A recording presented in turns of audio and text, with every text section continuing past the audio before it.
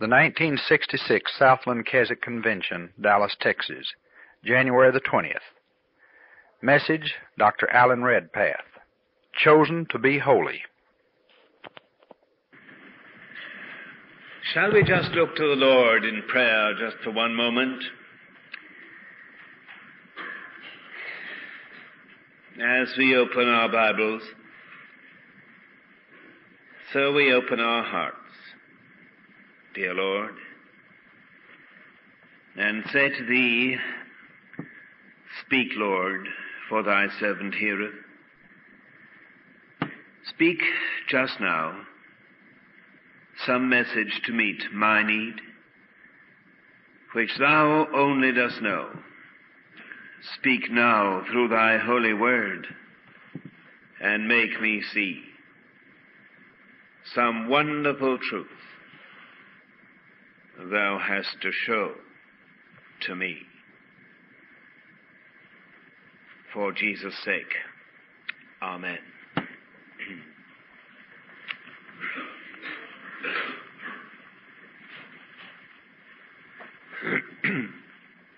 Today, in Keswick Convention, is the day that we think especially about the experience of the fullness of the Holy Spirit indwelling the life of the believer. We have thought together on Monday of that which grieves the Spirit of God, of the sin in our lives which makes it impossible for God to use us. We thought on Tuesday of the way of deliverance and the way of cleansing. Then on Wednesday we considered yesterday the Lordship of Jesus Christ. And surely the Lord dealt with many of us through these days. Now we turn our thoughts and hearts to this great subject, the fullness of the Holy Spirit. And it is my task just to introduce the theme for the day upon which my brethren will build and to lay a foundation. And for that purpose, I want to put together in your thinking 4 verses. The first of them is Ephesians chapter 1 and verse 4. Ephesians 1 verse 4. According as He hath chosen us in Him before the foundation of the world, that we should be holy and without blame before Him in love. Chosen in Christ, that we should be holy. Our responsibility for holiness. The second verse is Romans chapter 7 and verse 24. Romans 7, 24. O wretched man that I am, who shall deliver me from the body of this death? Our resistance to holiness. Thirdly, 1 Corinthians chapter 1 and verse 30. 1 Corinthians chapter 1 and verse 30. But of Him are ye in Christ Jesus, who of God is made unto us wisdom and righteousness and sanctification and redemption,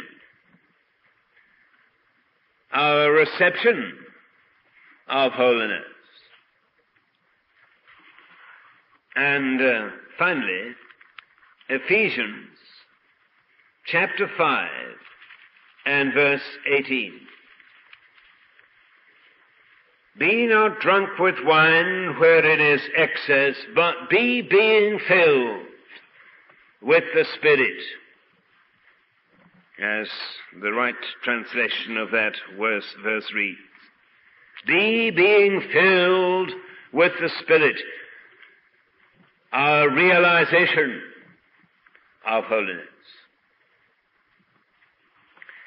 Now I want to suspend this first session reflecting upon these four texts. And I trust that the Lord will throw light into all our hearts. First of all, let us consider our responsibility for holiness.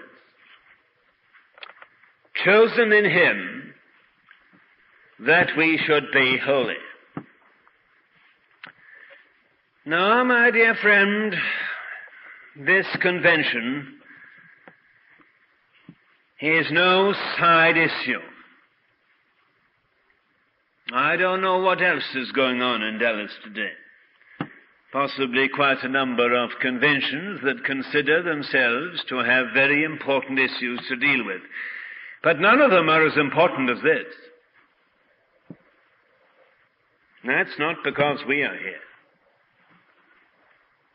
Listen. I don't know what you think about this world in which we live today. In my humble judgment, we face three shattering alternatives, and there are no others. First, the immediate return of Jesus Christ to take His church to be with Himself and to set up His rule. Second, the absolute destruction of civilization as we know it. That's the tremendous power that man has in his hands now to shatter this civilization as we know it. And thirdly, such a mighty revival in the church of God, of Jesus Christ, that in these last days before the Lord comes, there shall be a great ingathering which will vindicate the name of Christ and glorify God. I know which of the three my heart longs for. Oh, yes. Never a day passes but I think, perhaps today, He shall come. What a wonderful thing that we may wake up in the presence of God. We're having an awful job to get somebody established on the moon. When Jesus comes, we'll bypass the whole lot. It'll be a great day. Perhaps today. But will I shock you if I say that isn't the thing that I long for most? Somehow if He came today, I should be so ashamed. I should see so much of my ministry, so much of my service in all its ineffectiveness. And with all my heart, I long that we may yet see before the King comes a mighty revival in the Christian church.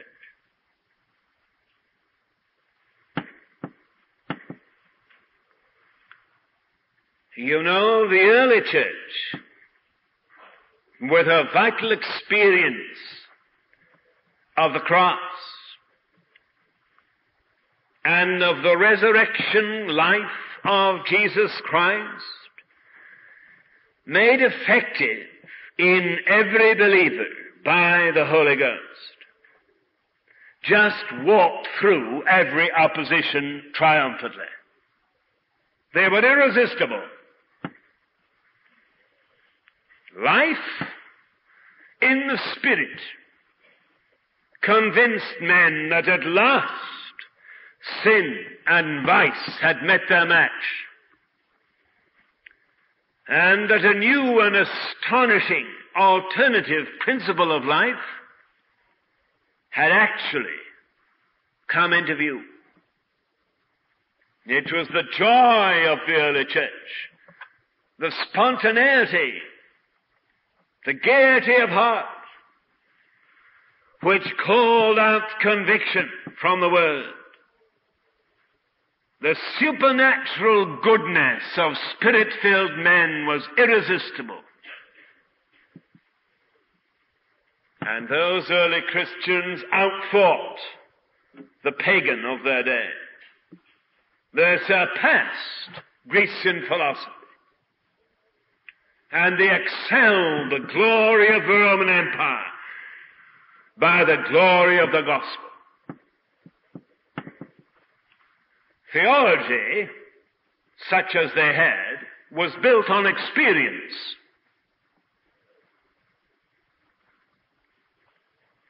It was doxology before dogma. Today, we've plenty of theology, but not much experience. No wonder that all the powers in the world felt the grip of heaven that was made real in the church by the Holy Ghost. You can check this from the reading of the Acts of the Apostles. But the first movement in answer to the downcoming of the Spirit of God was not the church going out to the world in mass evangelism. It was the world coming into the church in inquiry. When this sound was heard, they all came together.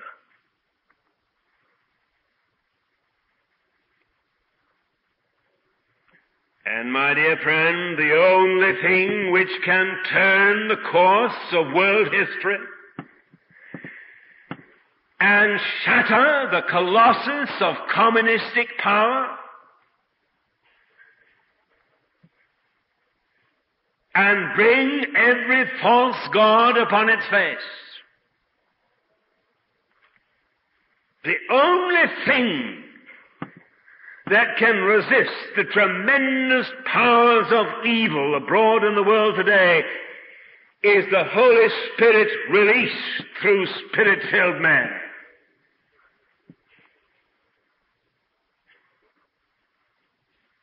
A force of evil can only be overcome by a force of righteousness. The weapons of our warfare are not carnal, but they are mighty through God to the pulling down of strongholds. The church today is helpless without the Holy Spirit.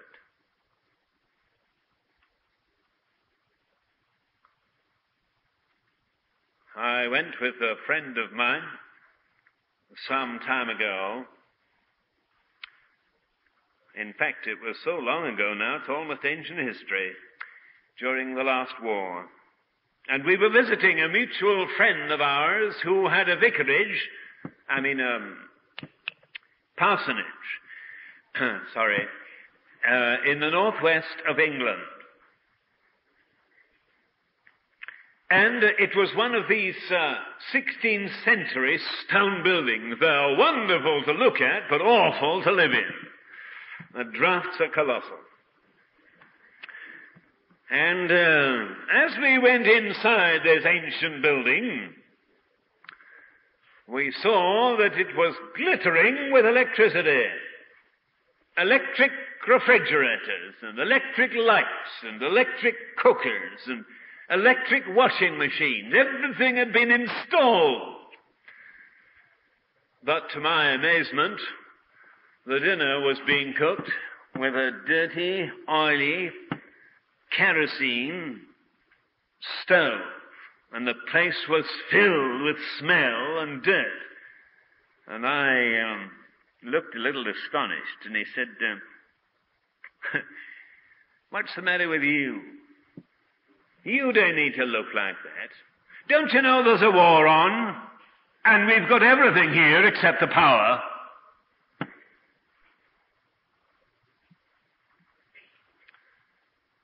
My dear friend, listen.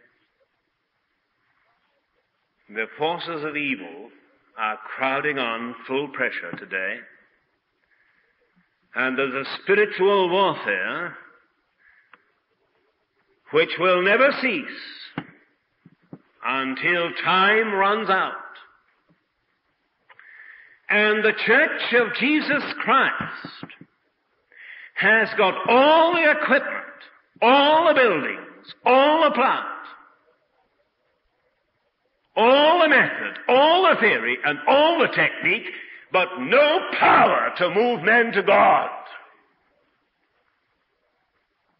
And I say that to my own heart. We've never been so well equipped, but so lacking in endowment. Now, for this, each one of us is personally responsible. And there is a great peril of attending conventions without any resulting fresh step forward in faith and obedience. We love the atmosphere. We love the singing. We love the speaking, at least some of it. But we fail to take a step further in the life of scriptural holiness. This is not a conference, it's a convention. A conference is where we gather together to discuss a subject. A convention is a gathering of delegates to do business. And the great object, at least if I understand it aright, is to make what is true in our positional standing before God at the moment of conversion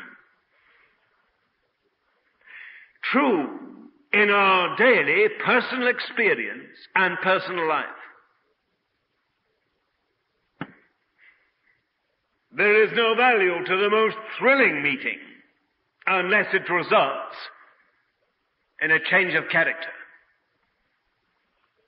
We talk of faith, we sing about faith, but we desperately need to take a step of faith as an urgent necessity to make what is theologically true at the moment of our new birth to become experimentally true in daily life. We are chosen in Him that we should be holy. We are brought from darkness to light, and predestinated to be conformed to the image of His Son. Romans 8:29. Be ye holy, for I am holy.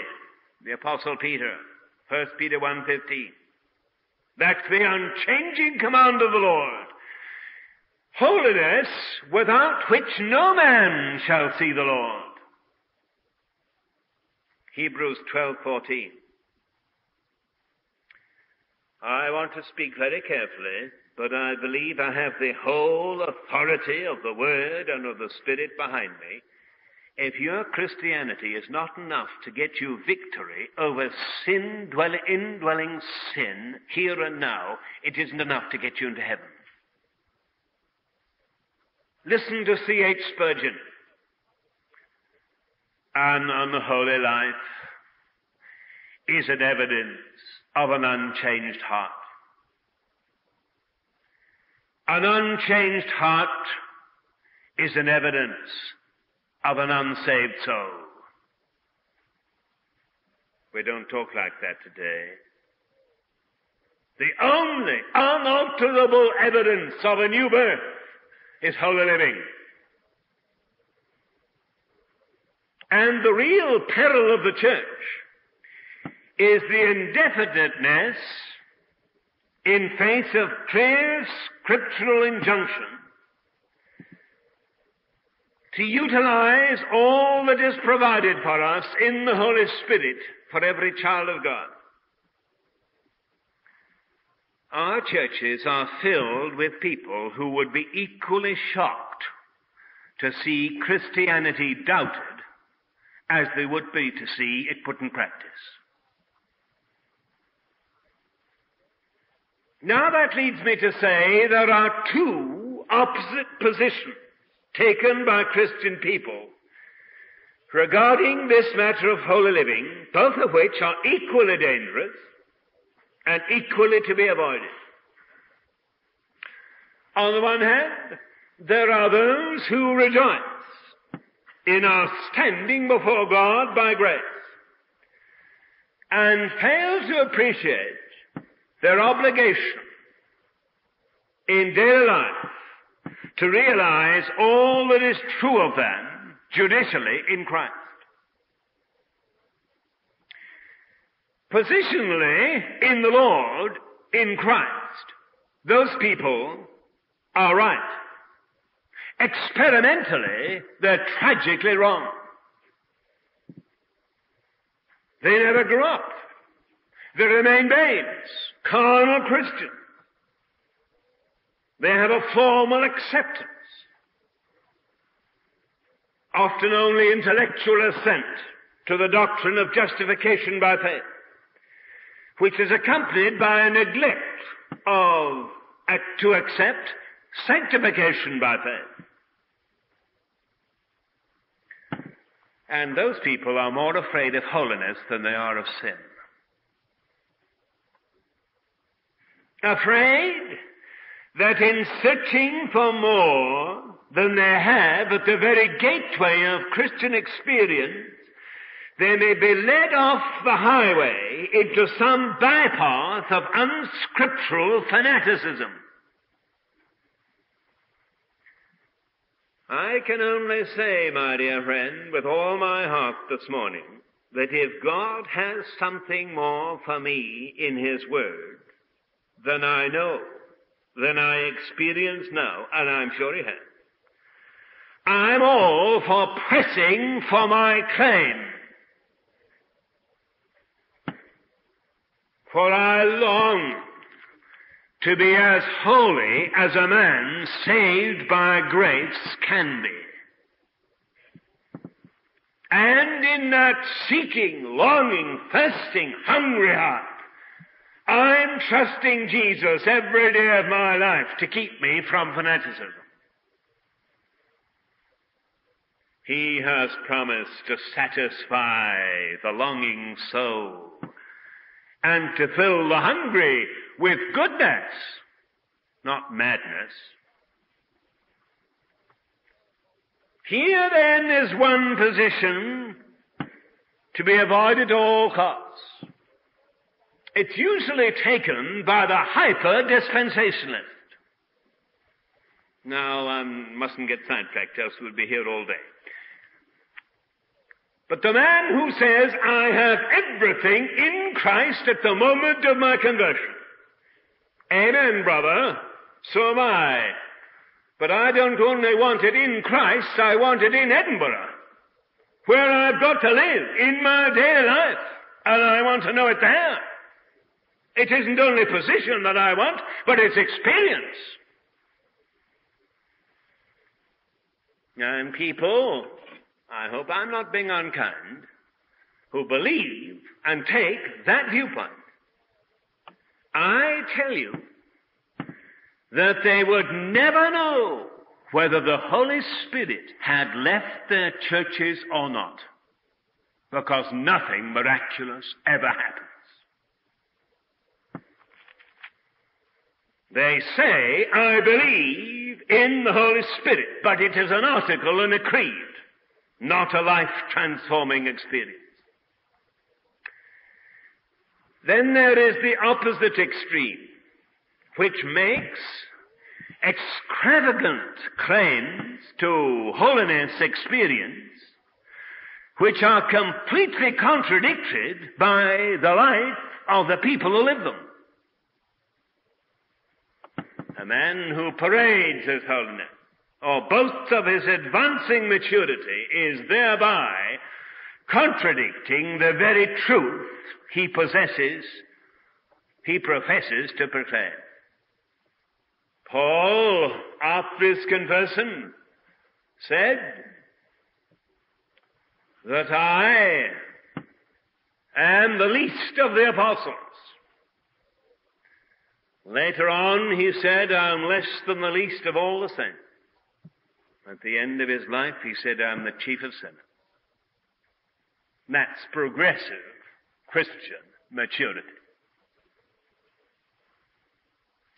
Let the sound orthodox fundamentalist arise from his deadness before it's too late to claim his inheritance in Christ and to live in the fullness of blessing and to reveal the beauty of Jesus. But let the believer in Pentecostal experience beware of grieving the Spirit by making extravagant claims for his life which are not supported by his behavior. Let him beware of confusing an emotionally disturbing experience with no lasting result, with a dynamic, volitional transaction with God which changes the whole course of his life.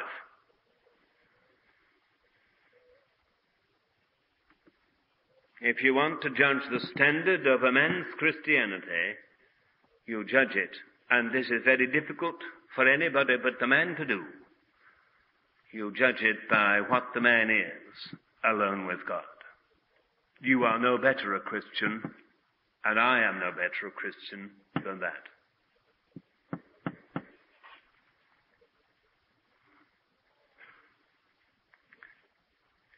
We are chosen to be holy.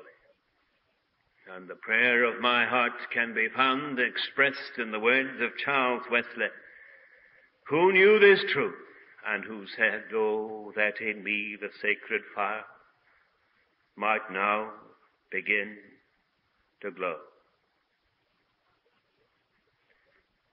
Burn up the dross of base desire and make the mountains flow.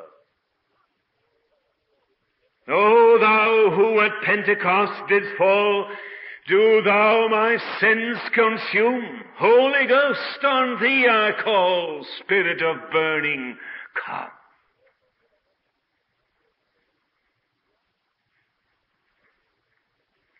The second thing, our resistance to holiness. Romans 7:24, O wretched man that I am, who shall deliver me from the body of this death? While the challenge of a holy life is impossible to escape, if we are honest, there is not one of us who has not been brought face to face with our helplessness to meet it. We've often used in our own lives the language of Paul in Romans 7:18, to will is present with me, but how to perform that which is good I find not. Like water, human nature cannot rise above its own level. And that always comes short of the glory of God. In ourselves, we are hopelessly beaten, though we may be genuine Christians who love the Lord. For it is tragically possible for us to be indwelt by the Spirit whom we receive at conversion, and yet to be mastered by the flesh.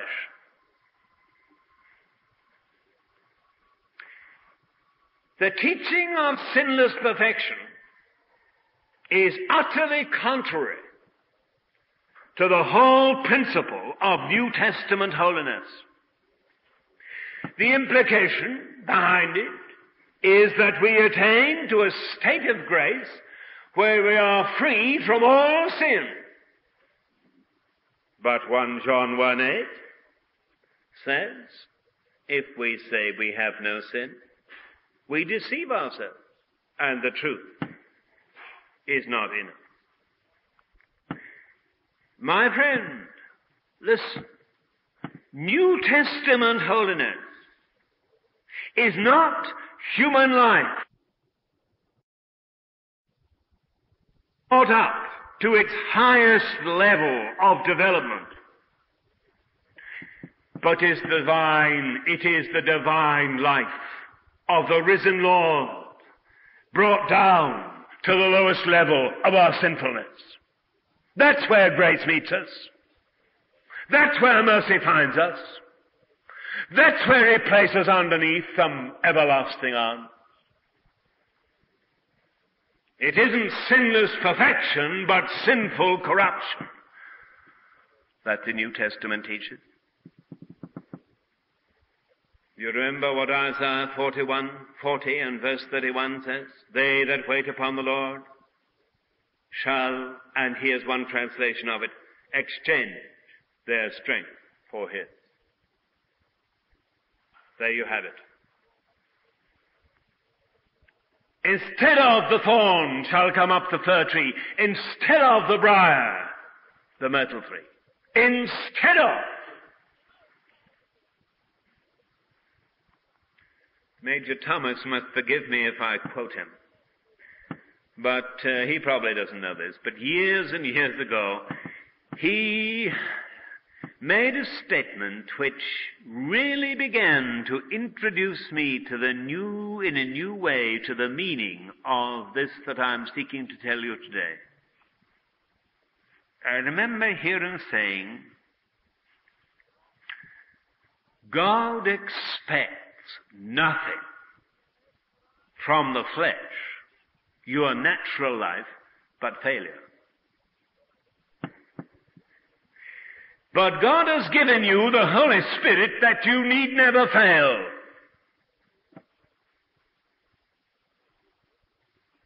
To sin is never impossible.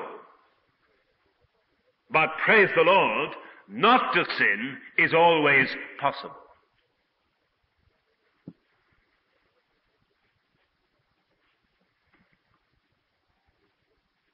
Our resistance to holiness stems from the attempt to make the flesh good. God has only one thing for the flesh, the cross. And at Calvary, Jesus showed us what He thought of our sinful nature.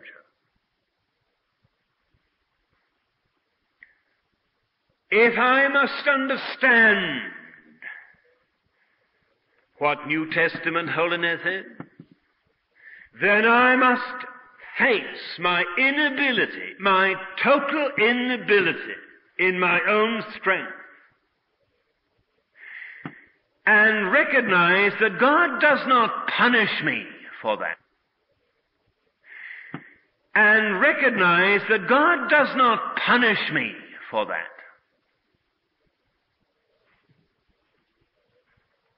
He doesn't hold me responsible for being a sinner by nature. I was born that way. But He holds me responsible for staying like it Because in Jesus, indwelling our life, He has provided the remedy. There's a wonderful hymn. I'm always quoting Charles Wesley, but this is a wonderful hymn. Do you know this one? Listen. 'Twas most impossible of all that here, say, sin's reign in me should cease. Yet shall it be, I know it shall. Jesus, I trust thy faithfulness. If nothing is too hard for thee, all things are possible to me.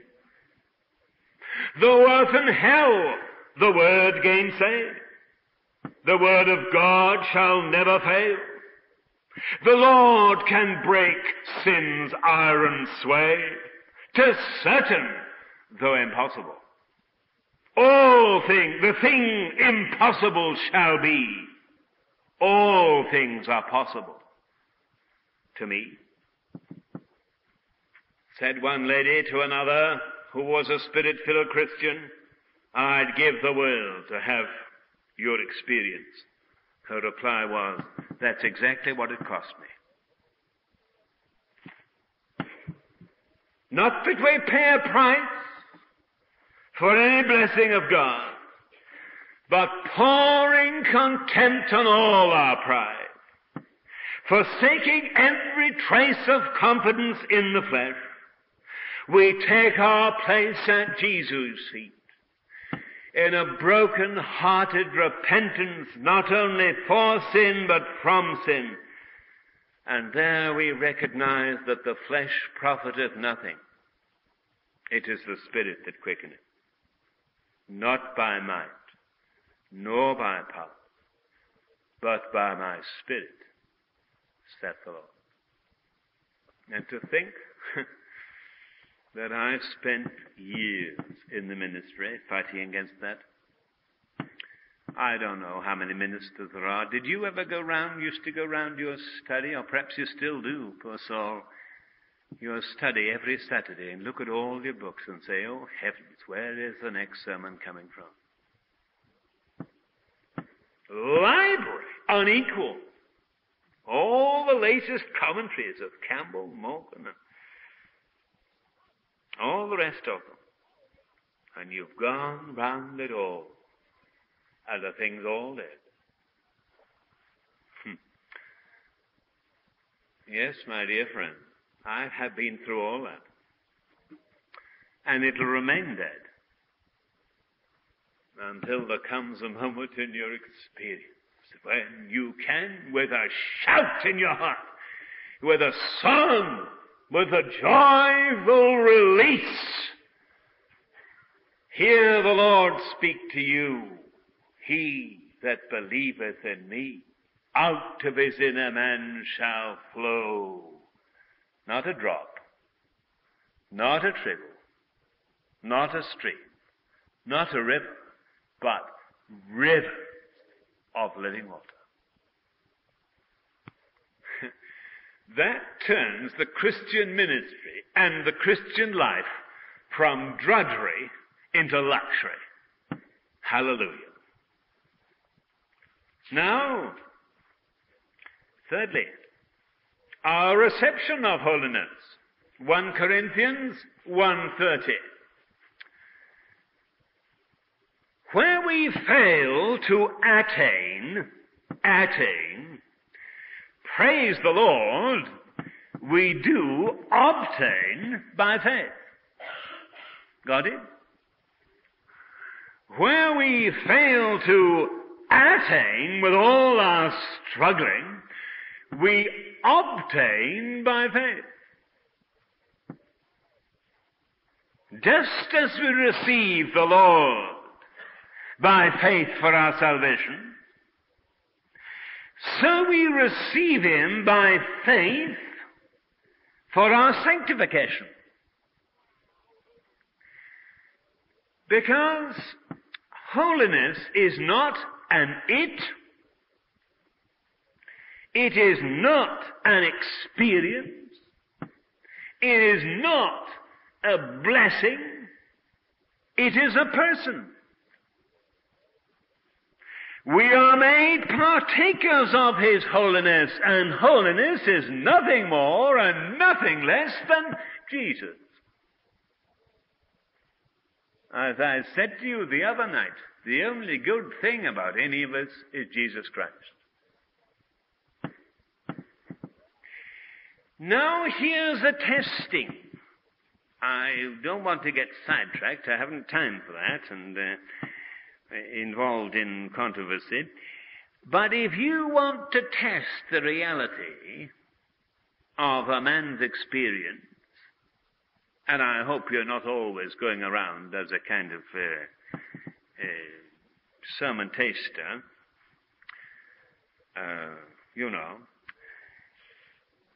but the New Testament never takes us away from the Lord Jesus. It is not away from Christ and on to the Holy Spirit. It is He, the Spirit of God, who makes real Christ in our hearts. It is the work of the Spirit to magnify the Lord. How do you magnify something? Well, as far as I know, you do it. You can do it either with a telescope or a magnifying glass. A telescope, you put your eye and it makes distant things come very near. A magnifying glass makes little things become very big. Jesus is never little. But sometimes, let's face it, He's an awfully long way away. And it is the work of the Holy Spirit to bring Jesus near and flood my heart with the reality of His presence. So you see, it is not on to Pentecost, but back to Calvary.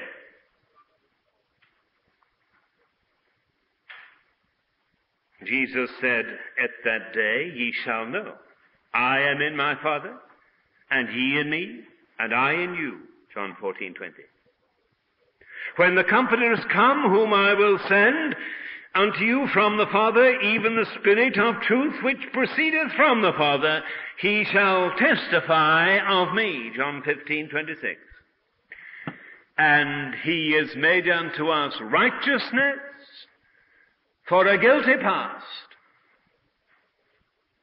sanctification for a triumphant present, and redemption for an uncertain future." We must, and all this is so important, because we're all slow to learn, and we learn the hard way. We must abandon our struggle to be holy and lay our inability to live a holy life where we laid our sin upon Jesus and find in Him our victory. Oh, my, what release there comes if we get to the sense of our inability, that it's no use going on trying any more. And I take the inability to live the life and I lay it at Jesus' feet, where perhaps many years ago I laid all my sins.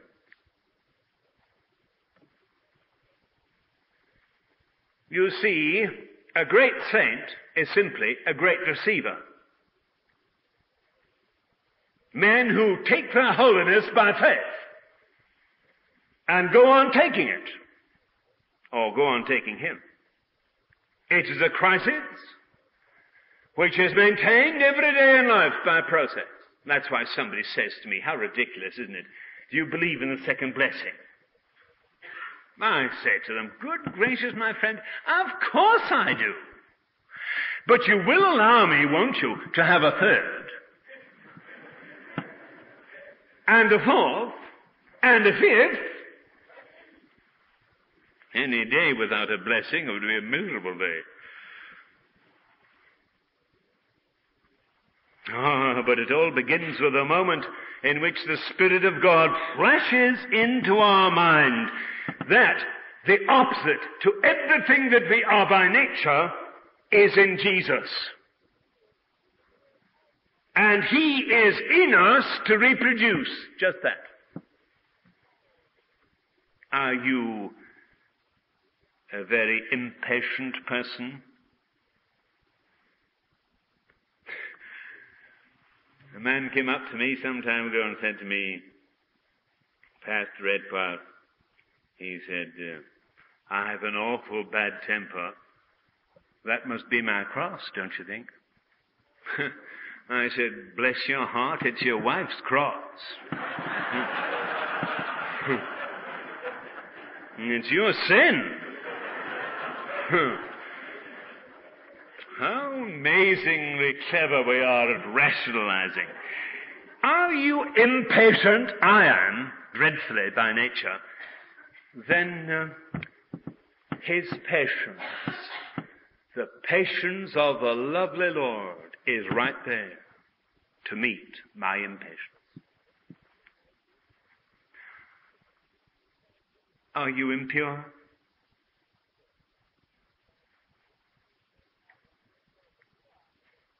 Tempted constantly by impurity of thought? Then turn off to the Lord, for His purity is there to match my impurity. Are you very bitter? Do you find this little thing inside your mouth that talks a lot? Do you find it very bitter in criticizing other people? Oh, but the Lord Jesus, with all His grace, is there to match my bitterness. Have you a worldly heart, worldly spirit? Then the Spirit of His glory is there to match that. The opposite to everything that you are by nature is in Christ, and He is in you to reproduce His lovely life. In every moment of satanic temptation, and you'll never be free from that. In fact, the Spirit-filled man is the most attacked man by the devil, because he's the biggest menace to the devil. So if you're going in for this life this morning, you're in for a hard time, I tell you that, but praise the Lord, you're in for a triumphant time. And every moment of temptation, in utter weakness, I can look up to Him and say, now Lord, I claim in this situation your grace, your purity, your love. Tell me, what do you see? I mean this question very, very seriously.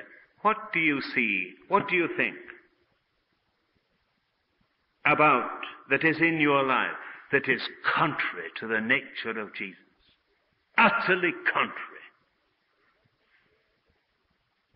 Are you willing to forsake it? Oh, but you say I can't.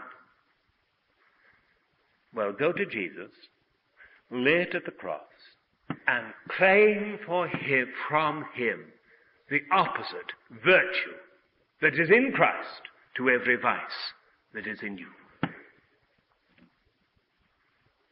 And praise the Lord for victory. You see, and forgive the long words, but I can't put them any shorter, a Christian is really an eschatological phenomenon. Just think that one out. He is a projection of heaven into time. That's what the child of God is. Meant to be. Handley Moll, the Bishop of Durham, wrote this lovely hymn. Years after his conversion, when he fought against this Keswick message, but he came to Keswick, saw the truth, largely through one of the founders of Keswick, who was called Evan Hopkins. And he wrote the hymn, My Saviour, thou hast offered rest. O grant it then to me, the rest of ceasing from myself to find my all in thee. In thy strong hand I lay me down, so shall the work be done, for who can work so wondrously as the Almighty One? Now my last word in 2 minutes, and if I could I would speak in shorthand, but as I can't, it's very, very brief, and just simply will introduce the subject for the following speakers to take on. Ephesians 5:18. Be being filled with the Spirit. My need and His great fullness meet, and I have all in Jesus. Egypt has the Nile, but it's the overflow of the Nile that blesses the land. Egypt has the Nile all the year, but the Nile doesn't benefit Egypt all the year. In August, the snow melts in the mountains of Abyssinia and fills the streams with water. They fill the Blue Nile, and when the abundant waters of the Blue Nile reach the White Nile, fruitfulness results. Oh, has the Blue Nile of God's power filled your life to capacity? I want to quote here a very favorite author, a Keswick speaker of a generation ago, who once said this, and this I think is choice. There is no such thing as a once and for all fullness of the Holy Spirit. It is a continuous appropriation of a continuous supply from Jesus Christ Himself. A moment by moment faith and a moment by moment cleansing. As I trust Him, He fills me. The moment I begin to believe, that moment I begin to receive. As long as I keep on believing, praise the Lord, I keep on receiving. That's lovely.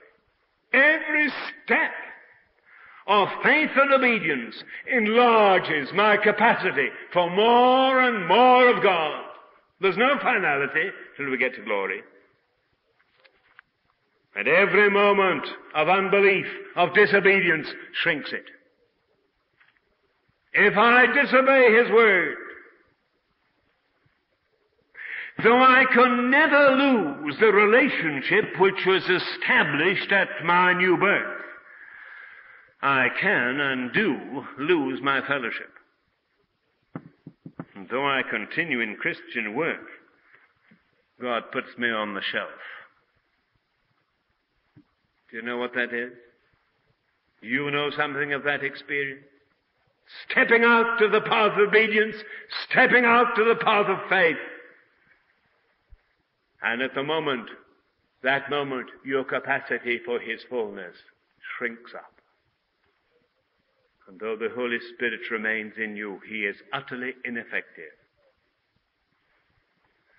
God doesn't anoint the flesh with power. He gives you Jesus, and in Him is all power. Oh, may the Lord give us grace during this day, all of us, to get out of the boat of self-life and into the boat of Christ life and open all our being to His and say, thank you, Lord. I claim what is my right, because you died and rose and ascended to heaven to receive of the Father the promise of the Holy Spirit. Thank you, Lord Jesus. I claim my share of Pentecost right now. Let us pray.